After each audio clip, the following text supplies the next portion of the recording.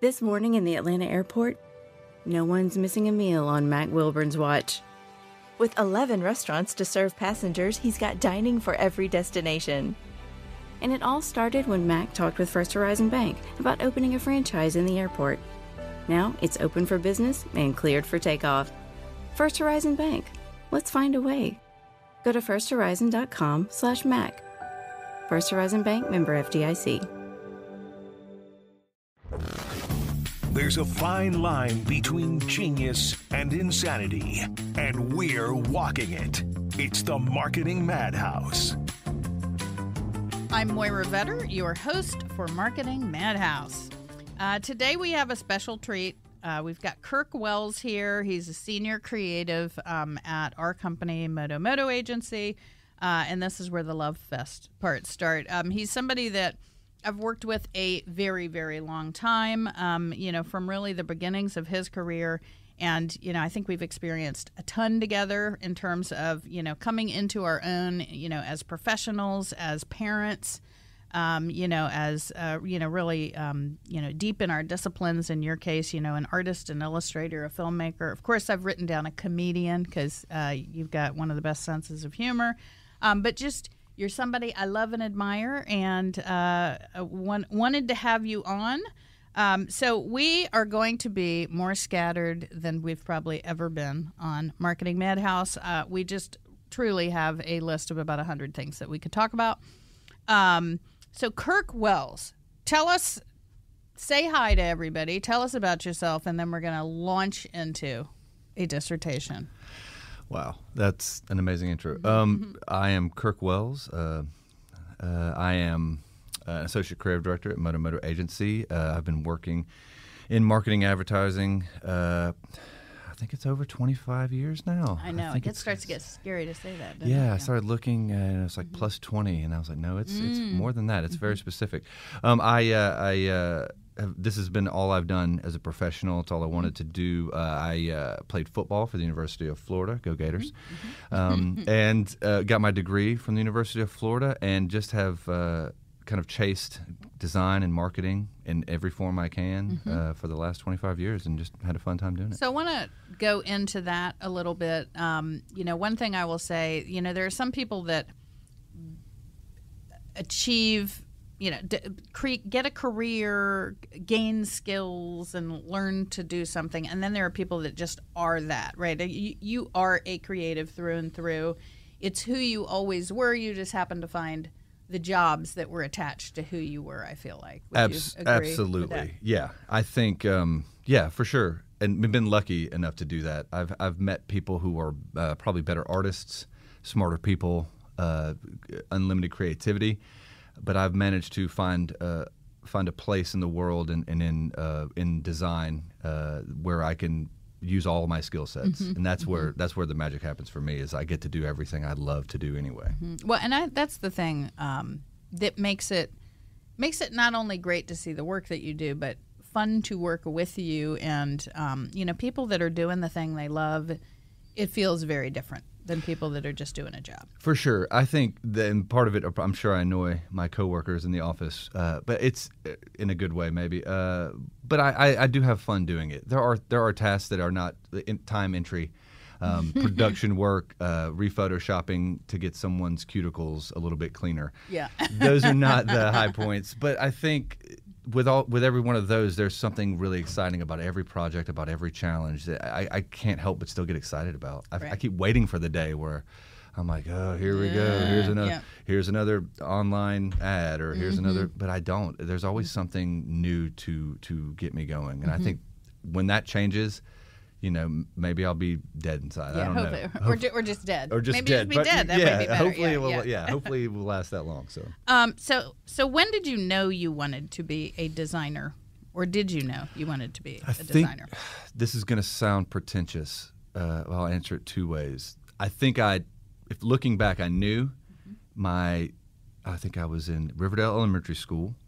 My fourth grade class, they had a T-shirt design contest for field day. And I did a drawing, and all I knew about field day was it was very ceremonious, and it reminded me of the Olympics. So I did torches and a globe, and hand-drawn type, and it was, I'm sure, god-awful. It's one of the few T-shirts I've ever done that I don't still have. Yep. And it won. And oh my, it was like, Right. that was I still get goosebumps. That was it. And I didn't know what design was. I just thought I drew a T-shirt. I drew a T-shirt. And that's all anyone in my family is And like, that's he's why an you artist. still are always doing damn T-shirts, I right? have Is to. that the... It is the curse. It is my favorite, I guess, poet, you call him, but also writer. Just one of my favorite historical figures is E.E. Cummings. And the biggest lesson I learned from E.E. Cummings is be careful what you get good at. And I think because all he wanted to do was be a painter, but all he got paid to do was be a writer. And damn it if he wasn't a brilliant writer. So it's tough. And I don't feel sorry for him because I'm in the same boat. No matter how far I go, what skill sets I add, there's always a T-shirt to be made. And while sometimes it's begrudging, I love doing it. Yeah, well, I got to say, my closet is filled with your T-shirts, so I love it. I love it. I love it. So yesterday, you had an opportunity to join us. We had a group of about 20 or so students from KSU. They were in the marketing program. So, sometimes people are in design or creative side, arts programs. Sometimes they're in marketing. So we had a whole group in. And, one of the things that people coming up in their career, it's one thing to know what you think you want to do and start getting a degree in that area. And then it's an entirely different thing, particularly in strange economies or weird times. And we're in one of these weird economic times. There's lots of layoffs going on. I think everybody in there was like, how do you go get a job, right? Very serious. So talk about that a little bit. And I know it was a different time, but, in terms of, going from that path, actually, let's hit on football for a minute. So you go to college. Yes. Talk about, so you were a jock and an artist, which doesn't always, that's not Breakfast Club material. No. Right? Okay. It was an interesting dichotomy for sure. Because in high school, in high school you play sports, you get the jock reputation, and then you get then I was also a decent student. I'll say Yep. I was a decent student. So your sports friends think you're a nerd. Everyone else thinks you're just this jock. So it was a weird place to be, but not a bad one. Yep. And college, it was even more amplified because if you're on the football team at a major university, the people in your class, if they're like designers, artists, photographers, they could care less about football. So it was great to be a part of this thing that the rest of the state and the rest of the fan base is really excited about. And I'm in a room with 21 other people who could give a crap. Right. They don't Now, care. it also goes the other way, too, right? I mean, because there's only football, right? Like, if you're on the football team at a major university, that's all you are a football That's what player, you are. period. Yeah, Yes. Yeah. And then you go into practice, and then those same guys are like teasing you a little bit. You bring a painting into the locker room. That's not a good look. You don't want to. That's not a place you want to kind of be. Do you like vulnerable. where I'm going with this landscape? Yeah, How's this blue? Do exactly. you like this blue? I've been collaging, guys. Yeah, What do you think? Ironically, though, both sides end up coming around eventually. There are three players, two of whom played in the NFL, who have tattoos on them that I designed. One of them is a coach at a major university. I won't say who. I don't want to out anybody. But and then a number of my friends who had nothing to do with football became interested in the sport a little bit, just to, if nothing else, to watch me get the crap knocked out of me on Saturdays. Sure. So you're a bringer together of the world. I would right? hope to. I don't know that those two groups will ever fully mix, but in a small way, I hope I brought some of them together. So let's jump over to first job, and then we'll probably be coming into a break. Let's talk about what was your first job, and how'd First you get job it? out of college? Yep. Okay. Yep. I guess technically the first job was a small, I don't know if I've ever told you this, a small freelance gig I got. Okay. Right before I got a full-time gig. Okay. So I came home from school, moved back into the parents' house for what I imagined was going to be like a week, and I would get a job and then have a huge That's what apartment. everybody imagines, right? You know? Yeah. And I was sending out resumes on the fax machine and getting nothing back. Yep. So my mom slides a little application across the desk. So the first job out of college was a substitute teacher. Oh. At the elementary school I went to. Really? For my elementary school teacher who taught me in kindergarten. Oh, no. And I think I learned as much about that as I did any other job I had before I got into design. It was fantastic. I worked for a week, and then I got strep throat done. Yeah. But I did a little freelance job for a PR firm in Atlanta. Solomon Says. I don't know if they're still around or not. But it was a quick hit design job, and I was a fresh out of school, like hungry to do it. And they divided it up. It was a pitch for Home Depot, I believe. It was a pitch for Home Depot, and I had 6 concepts, and another designer had 6 concepts. And I went home, and I was furiously working on it in my office, and my parents were bringing me coffee. It was adorable. And then I get a phone call, and it's the owner, and she says, the other designer dropped out. Can you take all 12? Oh my God! And I panic attack. Yeah. But I was like, I'm gonna do it. I said yes. I got my parents in there. I took photos of my dad with an apron on, so I could do an illustration of a guy with a hard hat and holding a hammer. I'm gonna say this about you. Kirk is a historian, so he is archiving this information. How many of your journals do you have? You have all? How many? What's your journal library look like? I'm up to like 12.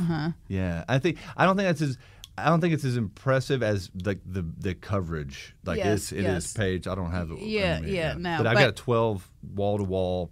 Right, but you are documenting everything as you go. Like the people. He has his whole history with him. He can tell you the stories, and he's drawn the pictures of it, and he's got the notes of it. So you're in there. You're archiving these concepts. Yes. And so what happens? Oh, but great part. The computer dies. And I'm supposed to go on vacation. I had a trip planned to Canada the next day. Had a flight booked. Sure. So I panicked. Sure. My mom was sick to her stomach. It was I broke her heart that night. And they said, you're out of this business? No. We got up early because my mom, she didn't raise no chicken. Don't quit. She didn't raise no chicken. She's like, you're going to get up. You're going to drive that computer in there, and you're going to see if they'll fix it. So I drove it in. She's like, I got you an appointment. Geek Squad, go. Yep. Dropped off the computer. They're like, we got this. We're going to send it over to Solomon Says when we're done. But I was 4 hours past my flight time. So I go into Solomon Says, and I'm just going to do the work now. Like, I've finished the concepts. Yeah. And I told the owner what happened. She spent 3 hours on the phone rebooking my flight and got me on my trip, and with no extra cost. And I was like, that's really cool. Yeah. So that was the first experience. And so no more work for them when I came back from Canada. Nothing. Of course, And I got a job at just a production house. They were printing things, and they needed people to put logos on it, and it was the death of the soul. It did give me enough money to move out of my parents' house, so I cut. Which is sometimes all that the first job is good for, yes, right? Getting you out of your parents' house. And I am thankful because I now know what I don't ever want to do. Yeah. So I had that perspective. I wasn't super happy with my job, so when the better opportunity came along, I took it, and that's where we met. And that's where we met, and that's a perfect segue. We're gonna take a break for a minute, and when we come back with Mr. Kirk here, we are going to talk about some of the exciting things that you do, some of the aspects of creative that people in the design profession sweat about that other people never even know exist. We will be right back with Marketing Madhouse.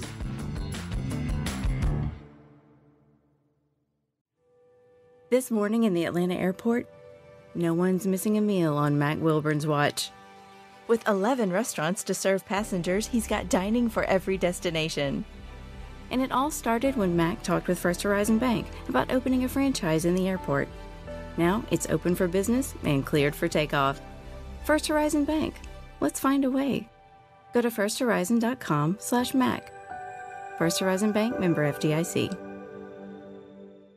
Support for Extra 106.3 comes from Natural Body Spa and Skin Remedy, celebrating their 35th anniversary and offering gift cards in-store and online. You can discover Mother's Day and anniversary presents online at Natural Body Spa and Skin Remedy at naturalbody.com. And we are back with Marketing Madhouse. So, Kirk, we talked a little bit about getting into the world, getting into your field, finding the thing that you love. And so now I want to start to talk about some of the meat and potatoes of a design and creative career. So what is exciting about being creative? What does it mean? How do you get paid to be creative? Well, the exciting part is I love ideas. I love having ideas. I feel like if I don't know what I would do if I wasn't in design. It's part of my daily life. So getting paid to do what I would do anyway Yeah. Yeah. It's like, I feel like it's like what models must feel like. Yeah, like, right. You I get look paid good to anyway, look amazing. I know they work hard. I'm not saying it's an easy thing, but I think it's akin to that. It's like getting paid to breathe. Right, Getting to share that with other people. That's the other thing. Yeah. I'm addicted to feedback. I am addicted to approval. It's bad in moments, and it probably makes me a little needy sometimes or a little pushy when I put things in front of people. But design gives me an opportunity to every day make something and to have someone see it and react to it. I don't think you get that in a lot of different professions, especially in the creative field. It's tough, and sometimes you get bad feedback. Yeah, I want to say something about that because you use the word approval, but I think feedback is the better word. And there is a lot in the creative area that, I mean, it's not nice all the time. Right? There's a lot of this is crap. Start over. That's where I think football comes in. Yeah. Okay. So and talk about football. Yeah. That is that's what I learned the most. I mean, obviously work ethic and dedication and putting the time in. But I mean, when you go into a meeting room 5 days a week during the season and you spend the first hour and a half going over every mistake you made the previous day on film, and I'll be honest with you, it's gotten better, but those rooms can be brutal, and it's a bunch of people, and when something's funny, it's funny, and it's tough not to get thick skin. Yeah. And I played for a coach who had no qualms about telling you exactly how he felt about you. Yeah. And who was that coach? Coach Spurrier. Yeah. The old head ball coach. Yeah. He did not have a filter. Yep. And he spoke his mind. And he could be funny. Yep. You just hope he wasn't talking about you when he was being funny. Well, one of the things I said, I had a talk not long ago, and I was talking about it's good to be in environments where people are hard and people are really direct, because the sooner you can take that feedback, you can produce from it. You can, it's both in terms of being able to hear things, whether you want to or not, but then what do you do with that? Because sometimes maybe you don't agree with it, but sometimes there's really great information that other people never share with you, and you never would have known. I agree. I think it is tough to separate that out. And I think for me, what I've learned over the years is distance. Yeah. Take a step back. You get hard feedback, or you get edits you don't want to make, or you get a perspective you don't really appreciate in the moment. Don't reject it out of hat. Take a step back, and then when you can think about it, there will be something either that resonates or doesn't, and then you can build a case on that for why you would or why you wouldn't make the change or why you would accept it. But I think distance gets it, because if you're too connected to the work, it's hard to see it from a critical standpoint. So, but I think it's great to be able to say. Also, if you're too sensitive, you're going to go immediately to a panic or to a place of shame, and that's not what it's about. Being able to dissociate the emotion from the feedback is important. Exactly. And so I want to talk about the strategy of design in a minute, but let's stay on, we're talking about feedback, we're talking about hard feedback, we're talking about it's the thing you love, so you get to do the thing you love, but what is the thing that is scary about being a creative? Is there something scary? It's the great white bull. It is what Hemingway has called the great white bull. It's the blank page. It's every time you go in, is this it? Are you done? Is that your last idea? Is this the first idea, or is this the one or the last one? Are you relevant? Does anyone bother to steal from your design inspiration anymore? Or are you just doing what you've done in the past? And how do you know? How do you know that? I think it's the feedback. I think it's surrounding yourself with people who give you honest feedback and never being afraid to get honest feedback. I go through informal channels all the time, reach out to coworkers, some more senior than me, a lot more junior. I'm like, what do you think about this? What do you see here? And they don't know why I'm asking or what their response is supposed to be. I don't know that anyone can stay relevant in all the shifting trends and styles, but I do think trying to always be relevant, or at least trying to tap into the core of design, which never changes, the principles that it's built on, and trying to never being afraid to learn new skills. And I think that's how I do it. I fight the fear by making work, making iterations, doing things that I don't particularly think look good, just to see. Right, just to see. To see. Something you said a minute ago about principles, I think is really important and interesting, and I think it's missed on people. It's missed on early career and late career people, but maybe in the middle you get this. early in career, everybody wants to know what the rules are, right? What are the foundations? What are the principles? But if it's stuff that people have been doing for a while, everybody thinks that it's old, right? That's old thinking. And they over-fixate on the shiny object, right? The new thing. And then everybody wants to do what the new is. And you have to have a balance. You have to know the rules that you shouldn't break and the rules you should. But if you're not constantly looking at the changing thing and moving forward, you're going to be irrelevant, like you talked about it, right? Am I relevant? And so it's hard to do both of those things. It's hard to keep your principles, keep the foundational things, and respect them, right, where they are, but also try to break them and push the envelope. Like, how do you do both of those things? Oof. I don't know. I don't know. Sometimes I do it. I think sometimes I do it well, and sometimes not so well. And I think just learning that. I think always coming back to the principles when it comes to how am I communicating? Is this doing what I need it to do functionally? And I think knowing when to break it is, if you're breaking it, why are you breaking it? How does that further how does that further your cause of getting a reaction, getting an action? Because that's the thing with marketing is we're not just putting things in front of you. We're trying to influence you in a way. We're trying to. I love this idea of cognitive dissonance. We're trying to put an idea in your brain and make you think it's yours. Or we're trying to present you with a solution to a problem you didn't know you had, or any number of things. So is why you're breaking that principle in service of getting that done. Yeah. And does it, I think ultimately the thing I worry about too is going one step further with trends and designs is in 5 years, is this going to feel like it was done in 2024? Is everyone going to say, oh my God, that's so dated? Yeah. So it is that fine razor's edge that you have to ride. And sometimes you hit it and sometimes you skate off of it and you miss. But I think you aim for it, you do your best, and you always come back to the principles, because I think those don't change. Yeah.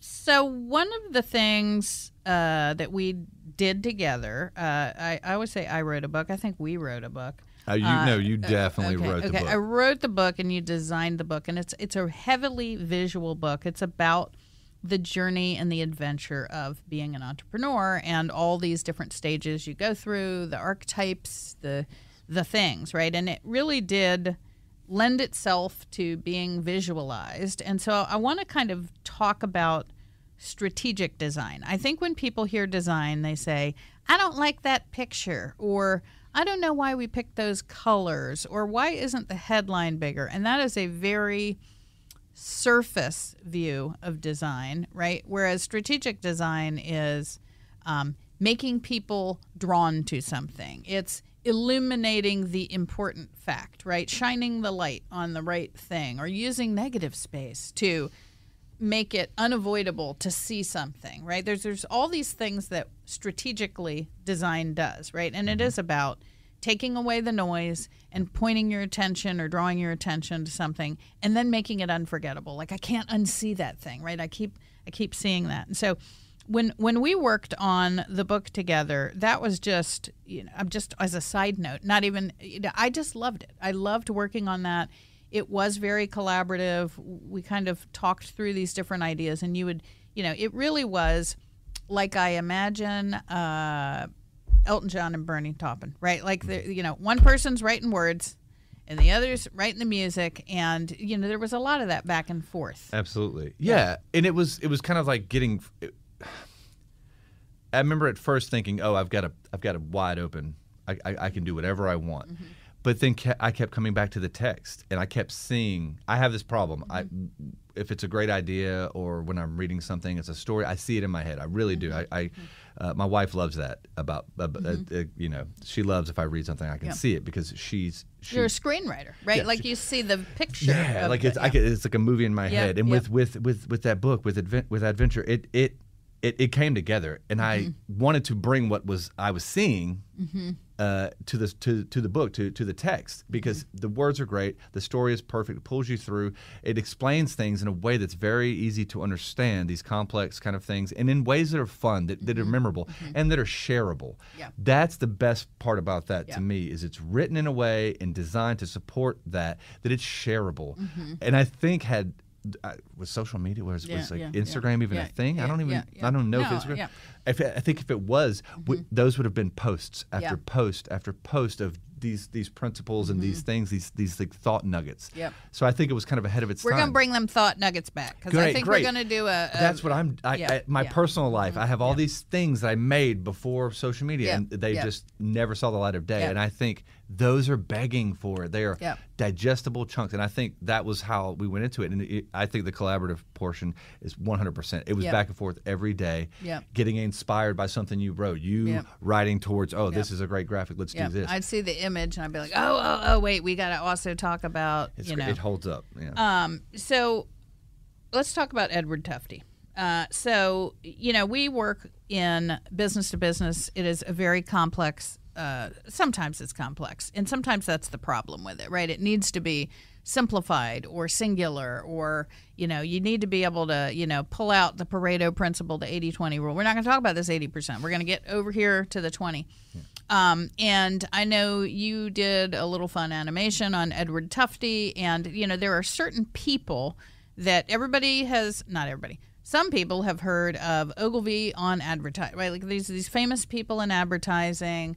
Most people that are just general business people wouldn't know of famous people in design. Like I'm sure you know a whole bunch of, brand designers and things that wouldn't be household names. But when we started really looking at data visualization and how to tell complex stories in interesting and fun and engaging ways, Edward Tufte comes to the fore. So will you talk about who he is? And yes. Well, he is a legend, a rock star. He is the Mick Jagger of information design. Not that I think he wants to be. I wouldn't even. There's a part of me that hesitates to put him in that category. I think he's someone who tries to illuminate things. He's a much broader person, and we got a chance to see the company, the creative team, and different members got to go see him speak when he was in Atlanta. It was an amazing experience. He's so soft spoken, and it was the most entertaining lecture I'd ever been in. 2.5 hour lecture flew by, but he has these principles or these kind of things he hits on, and 3 of them really stuck with me, and I brought them back and we did a blog post about it because I just really wanted to highlight. And the animation was fun because I really do. He's such a We'll drop the link to the blog post when we post. Yeah, it's called Tufte Facts. But his 3 things, and I think these are beyond design. They're beyond information design. They're beyond marketing. These are just facts of life and anything you're going to do. But I love the first one is show up early. Good things will happen. And it sounds corny. It sounds like oversimplified, but it's the truth. You get there early. You never know. There may be not enough chairs. If you're having a meeting, you may not have printed something out. You may need something else. You may realize you may be the only one there with the most important person. Exactly. There you go. And I think that's a really big one. I try to do that. The second one is respect your audience. They're not as disconnected as you think. And I think we tend to think of audience like there's all these studies about how social media has reduced attention span and all kinds of theories about the younger generations. I think you could take those with a grain of salt. I think people are listening. People are paying attention more than you think, and I think you have to respect that. So never aim for the lowest common denominator, and I think respect them. And I think you're never going to go broke respecting your audience. And the last one is, and this is my favorite, end things early. I love to give people 3 minutes of their life back, 10 minutes. Like, are we done? Have we covered everything? Are we good? Go do something. You can get water. You can go grab a bite to eat. Do something. Because I think we're all looking at the clock, and no one likes to get out on time or a little after. So if you can build that in, if you can get through it, it shows a respect for their time. But also, it's a great way to end a meeting. No one's ever mad that it ended early, except for I was probably a little disappointed that the lecture was over. Yeah, exactly. Well, depending on how much you paid for it. It's like, where are my extra 3 minutes, man? If I'll be honest, you paid for it. Yeah, okay. I'm sorry about that. Thank you. It was worth it. It was worth it. Okay. Was it worth it? Yes. That's cool. So he's written. Is it the history? What's the title of his book? I'm sorry. I have them. Anyway. I have 3. I have all 3.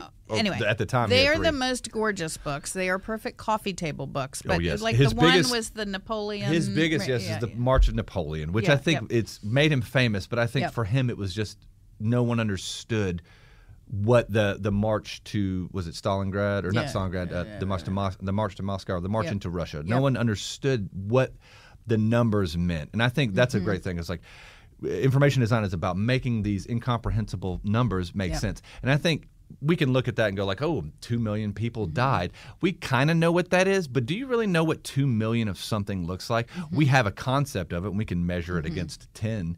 But when you get into numbers of millions or hundreds of miles, do we have an experience of that? And I think this is where he really brought an idea of how to show how big the Army was when it left and how far it traveled and how small it was by the time it turned tail. And I think you start to realize, wow, they came home with a handful and they left with an entire country. Well, and I think that is what is engaging about all of his things, and I mean these books are beautiful, and these renderings, these depictions of complex situations, scenarios, timelines, all of it. It is so relevant for people today because we have nothing but data. We're buried in data. We have 100 pages of something to tell in a 2-second something on a page, and pictures do tell not only 1,000 words, but hundreds of thousands of words sometimes. For sure. And he makes one other point, which I love. Also, don't use a graph when a sentence will do. Yeah. Sometimes, if it's a number, like 56 people were arrested. You don't need a graphic for that. You can write that. That's just as powerful. That communicates as more efficiently than a graphic. So there are times, but yes, I'm a graph person. Yeah, I have to remind me of that one. Totally. No, and okay, so let's talk about again. Not everybody is a brand aficionado, but just quickly, and let's just do quick hit, and then we'll come into the break. What are some things what are mistakes people make with brands that you see most commonly that anybody listening to this podcast should make sure they're not doing these things, right? Well, I think from applying a brand standard standpoint, like if I was a designer applying another person's brand or another company's brand, not to try to look for every loophole, not to try to find a way to do what I do, but to understand their brand and how can you elevate it with what you have to work with?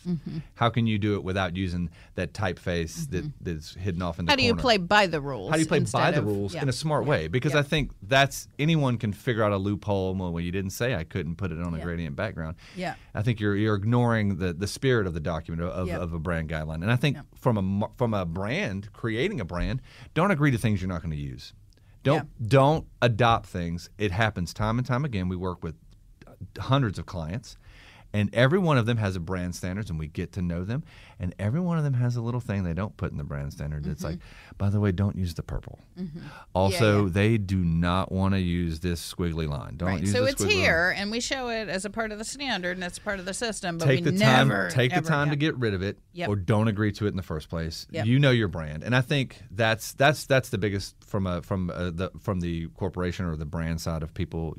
I think it's just there's these brand guidelines loaded with rules, and then they leave things in there that they're never going to use. Keep it simple. You know who you are. Go with that. Well, and I think you just brought up gradient, and I think something that has emerged for me more at least in the last 5, 8, 10 years is texture. Like having a branded texture that's a piece of something. Now that everything is digital, everything is motion in some regard. And instead of saying, here's our fixed static standards, and then when it comes to motion or moving video, we do all this craziness. If you have a texture, if you have an element, if you have a thing that you're using consistently, do that, right? Absolutely. Do that. Textures, patterns. I think, too, it gives you another ownable piece of your brand. And I think the introduction of texture in the way that it is because of the movement towards digital to differentiate texture, adding texture, creating.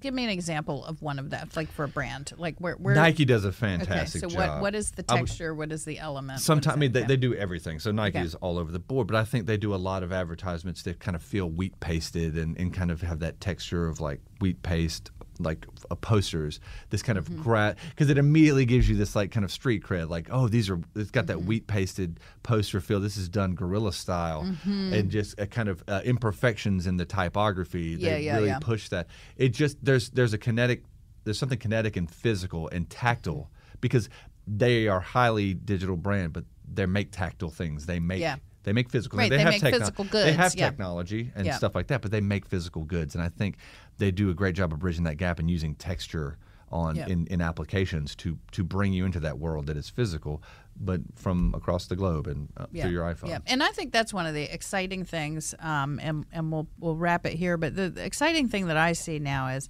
we work with tangible companies that have to be digital and operate in the intangible world, but we also work with a lot of intangible companies that increasingly have to have tangible experience, right, in trade show booths, in their corporate offices. There are digital companies that are creating physical offices now, and kind of spanning that where, a brand isn't one or the other or these things and not those. It is this continuing sort of tapestry of experiences that people have For sure. with an organization. All right, well, we are going to be back in just a minute with Kirk Wells, and we're going to jump into some of the crazy things that happen in this world. Support for Extra 106.3 comes from Natural Body Spa and Skin Remedy, celebrating their 35th anniversary and offering gift cards in-store and online. You can discover Mother's Day and anniversary presents online at Natural Body Spa and Skin Remedy at naturalbody.com. Spring is here and baseball is back. You can't forget the Derby. I love the hats. Do you have yours yet? My hat, I treated myself to a whole outfit. If you want to be able to treat yourself, then you should check out the Nest Savings Account at LGE Community Credit Union, where they want you to reach your savings goals faster. Take it from a pair of 680 The Fan wives. Head to lgeccu.org to find out what makes their team #1 in Georgia.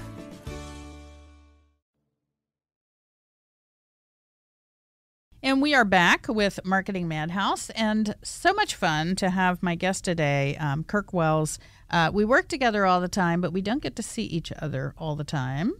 You hail from Louisville. Yes. Right? Am I saying it right? Yes. And even, yes, I'm in Louisville. You currently Louisville. hail from Louisville, yes, Yep. and you said it correctly. I got it right without trying. I think my Southern credits transferred from Georgia to Louisville pretty easily, but most people it's like Louisville. So Yeah. I don't care. I'm not from Louisville. Louisville. Yes. Yeah. I'm not going to pretend to represent Yeah. Louisville. I think they Yeah. wouldn't have me, but Yeah.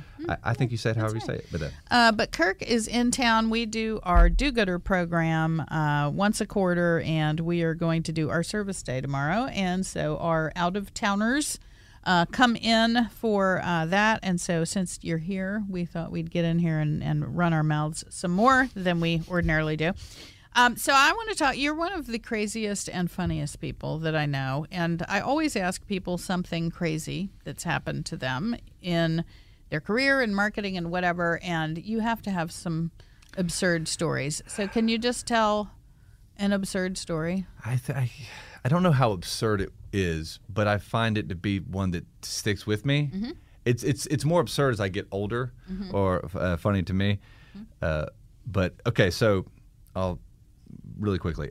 23 years old, first long job out of college, not the production house, that kind of thing. And I'm there and I'm working, and we're at an awards ceremony, and I'd never been to an awards ceremony before. I also not really rolling in money at this point. Beginning designer, paying. Now I'm paying for my car. Now I'm paying for my insurance. I'm out of school. There's no more help from mom and dad. I mean, sure, they'll pop by. If I need a lamp or something, they'll drop one off from the house. So not rolling with a lot of money. So I find out. So we go. I get dressed up. I put. I'm sure it was a thrift store suit. Weird tie as always. And get to the event, really excited. I feel like a kid amongst adults, which I no longer feel like, but I was a kid amongst adults. And then I found out, it's not an open bar, it's a cash bar. Yeah. And I'm thinking, oh, man. I remember the first time that happened. Reach in the pocket, and I'm like, oh, man, I got $20. Yeah. I can buy four drinks. You're 4 doing beers, the math, but right. no tipping. I can get 4. I can spread that out because it's a 4 or 5 hour evening. Be responsible. Don't want to drive. It's good that I only had 20, and I it's fresh out of college. And again, this is before everybody has credit cards all the time. It's cash. Yes, cash bar. bar. So I get seated, shake everyone's hand, meet people, and then I'm like, I wait. I don't know. I'm making sure that people at my table, I don't know, my company, what if they don't have a beer? Is it weird if I go grab a drink? Should I have one? Yeah. I saw people go get drinks, so I'm like, I can go get a drink. So I go get in line, talking to a coworker, And I'm like, okay, I'm going to get one and head back. And I feel a tap on my shoulder. And I look around, and it is the owner of the company that I work at. It's a small boutique company at the time. But he just taps me on the shoulder, and I'm like, oh, hey. And he said, hey, Kirk, I think he had his date with him, his wife. I can't remember. He said, Kirk, I didn't. He does like the tap thing, like he's patting himself tapping down. On his pockets. Yeah, like he didn't remember. And he's like, hey, Kirk, I didn't bring my wallet. I didn't know it was a cash bar. Can I borrow some money? So I pull out the wallet. I'm like, here's where I shine. That's your first job. You've been 6 months in. You're I'm like, oh, yeah. And I'm like, I got money. I can offer to buy him a drink, and I can get them both a drink. I can only have 2 now, but that's going to be fine. That's probably best. I'm going to make a great impression. So I pull out my wallet, and I pull out the 20, and he goes, oh, great. He takes the 20. And I was like, okay. Joke's on you. Put the wallet back in, and I stay in line until my coworker in front of me gets, and I walk with her to the table because I've got nothing to take back. I didn't have a drink, and it was great. You know what? Hey, I was the DD that night, unintentionally. But yeah, it seems it's there's a lot of real life lessons in that, though, right? Yeah. There's the I should have carry cash. If I could have had it to do over again, I would have gone. Oh, it's cash bar, and patted myself down. Sorry, I don't have any either. I should have gone to the one in the lobby where you couldn't see me. I don't know if it helped my career in that organization. That was the longest 4.5 hours I bet I've ever spent. I bet it was. Yeah. Oh my God. All right. Okay. It was. I know about that. I think if I could have it back, I would have been like, no, you're good. If I knew how that was going to shake out, but that's okay. That's all right. It's all right. Let's talk about. One of the things that I talk about a lot on here is, there's people think about marketing, people think about, sales and marketing and branding, and they always think about who sells the most product, right? Because they have the greatest visibility, or like that's that's the money side, right? The capitalism side of a brand. But a brand is so much more, right? A lot of people say a brand is your promise. There are. Particularly at a time in the world where there is not enough talent to go around, debatably, depending on which company you're working for right now. Apparently there's too much talent in some places and not enough in others. But employer branding is important too, right? What does a company stand for with its people? What kind of environment does it create? So that's employer branding. And then there are companies that are fabric of their communities, right, are a part of the whole society around them. And so sometimes companies index in one place or another. And I know you're getting sucked into the next book, which sort of touches on this a little bit. But is there a company you think of that does a really good rounded job of all those things? Like, what's one of your favorite brands? I think it's going to be very specific in the industry, and it is a marketing firm, design firm. But I love Lincoln Design Company. It is just an amazing mix of like artists, designers who are all skateboarders or into, just a totally alternate lifestyle. Bearded dudes, flat bill caps. Just tatted up. Everything on their office space looks like the inside of my brain when I go to sleep. It is so inspiring, but they also seem like they're having fun, and they also do so much outside of work together and as a company and for the local communities and things like that. I highly recommend. It's inspiring. Is it Lincoln, Nebraska? I believe it's in the Pacific Northwest. This is I have not. It comes up in my. You got more feed, homework to and do. For sure. I look them. I'm afraid if I look them up, I will be like, But I'm also sad because that is not my culture at all. But it's got a vibe of where it feels like they built the company around what they love to do. Yeah. And which you should do, by the way. Everybody should be doing that. That should be it. It shouldn't be, I got this product, I want to sell it, let's bring people in to sell it. Yep. It should be, like Wyatt Cenac. Yeah. It's like you build it around what you're trying to do, what you're good at, what you're offering that isn't the product that's right. What's your passion that meets a need of a market, and then if that's the core, you're always going to be good. Yeah, because that's where it comes back to. Yeah. So it's something where I love having it in my feed because every day I'm like, that's what that's great. where it should be like having fun. I try to bring that energy to anything I do. again, I think if they heard me saying this and they looked me up, they'd be like, no, who's this nerd? Dude? Who's No. this? Yeah. They could just look at your back and know that you have the cred. I've got the back, but I don't have this. I don't have the sleeves. You I don't ran. have I sleeves? Have you run out of skin? I mean, run out of money. Yeah. Like, it's the thing, and time. Yeah. Like with a kid, I don't know if I'd rather spend that 4 hours playing basketball with my son. Well, hey, you got to have priority, But to that point, I went to Savannah a few years ago, and I remember I went to Savannah 25 years ago, and then I went to Savannah 5 years ago, and that's the cycle. That's the time you want to give. Totally different city, right, in that period of time. But I remember going through there and seeing everybody sleeves covered head to toe in tattoos, as servers in restaurants or working in different places. We're engaging with all of them, and I'm like, number one, SCAD owns Savannah now, right? So it's all SCAD. But all I was thinking was, these people, these parents, in some cases, think that their money is going to tuition, but it's going to tattoos. Yeah, I mean, and why not? Seriously. Like, honestly, there's a lot of money going on. I feel like there's a 20% better chance of getting hired as a chef if you've got sleeves. Yes, like that's true. It looks the part, and I'm not making fun of chefs at all. I'm just saying, like, if you watch a cooking show, they're already too cool. Come on, man, you're already cool, and now you've got a sleeve tattoo. You're already making like the best, eggs hollandaise ever, and you've got a really cool ironic tattoo like going your whole length. I'm so Aaron jealous. Sanchez went, off. Once he got his tattoos, man, it's like, oh my God, you could. I didn't think you could be. Now cooler, they're creeping up the necks. That's where I could do that. I would do the sleeve thing if I could afford it and felt brave enough. But you ain't doing the neck thing. No, I also because you got to go home to mom. Got to go home. Oh, she would not like it. No. I do think mine are strategically placed where I can cover them up. Not that she's offended by them.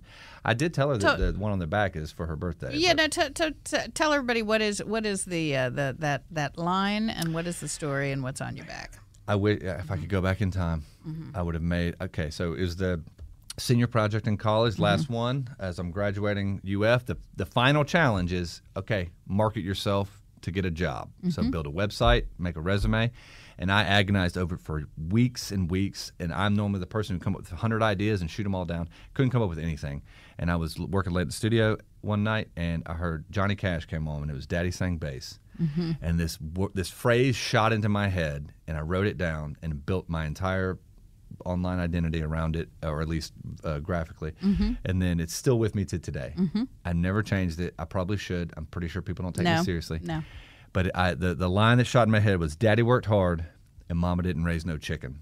Now, horrible grammar aside, that has kind of been the ethos of my design life. So I built that. So raisenochicken.com is my own personal showcase site for things. It makes no sense. People are like, oh, are you vegan? I'm like, no, I raise chickens, actually, which is the irony is now I raise chickens. What happened to me? I don't know. You raised a chicken. I moved to Kentucky. Mama didn't raise no chicken, but I do. And I didn't realize until a year ago, when I'm submerged in water, like in a pool, partially, the way that my tattoo artist wrote it was it just looks like it says, Daddy worked hard and Mama didn't. The raise no chicken is on the bottom, so it just says Daddy worked hard and Mama didn't. So Calvin says, why does it say Daddy worked hard and Mama didn't? And I'm like, oh my God. So now this happens to us often in the design world with concepts when clients see things that we didn't, and you're like, you're right. That's the last thing you want is for the client to catch. Like, did you know that this looks just like this? Ooh. You know what we knew? What? We're going to fix that. We're going to make that happen. Yeah, we're going to fix that. We'll pay for that. Well, I think it is wonderful to have you here, and I think I'm going to have you back because you come to town regularly. Yes. I think we can talk about almost anything. My final thought for this and for today is it has been amazing. I think we've worked together for 21 years. Yeah. The thing that I love about working with people for a long time is you become a lot of different people in that time. I think that we have, one, we get blessed to work in a creative field, which not everybody gets to do. But the other thing is we get to work together for a long time. And unfortunately, a lot of people are flying through life through revolving doors. They don't get to form professional bonds, which, by the way, professional bonds, if you're doing it right, are actually friendships, relationships. And so, we've lived so much life. It's not just we've worked together. We've lived so much life together, and we've seen all these, rises and falls. And I think that contributes to better work, too, because, we don't just trust each other. We love each other. We know each other. And I think, too, it's that history. You build that trust in that relationship, but also you have a shorthand. Mm-hmm. You can say, remember that project we did for the, and I'm like, yes, that we did thing. the thing, boom. There's a shorthand and there's a shared history. So we've made the mistakes together. We've had the victories together. We've been in those rooms when it went right, and we've been in those rooms when we need to make a change. We need to figure something out. When Fran Tarkenton did not care that I made you wear that ring. He did not. He could not care less. It was great to meet him. That's a whole nother. That's a whole nother episode. That'll be just that meeting. We'll have a Fran Tarkenton meeting. But but just those experiences, and I try to not. It's hard, but I try not to reminisce too much, like in front of the bigger company, because I don't want to alienate anyone who wasn't there for those experiences. But I do think when it's closed quarters like this, or when it's smaller, when we have our one-on-ones, it's great to kind of see where we've gone, and there is that shared experience. And I think there's no better teacher, but there's also no better connection than being in it together. Because I know what you're going to do when things get tough, and you know what I'm going to do. So you don't have to. It's going to show up. Is he going to do what it takes to make this happen? And it's one less thing you have to manage. You can move on to things other things. We're totally in the trenches together. We know that, and I will say this: I think clients really respect that. I think you make a great point about not alienate. Nobody wants to be outside the joke, right? Oh, it's an inside joke, or you weren't here that nobody. And that's not who we bring people into our history. But I absolutely think when you have longevity, it's an asset, and letting clients know or letting others know.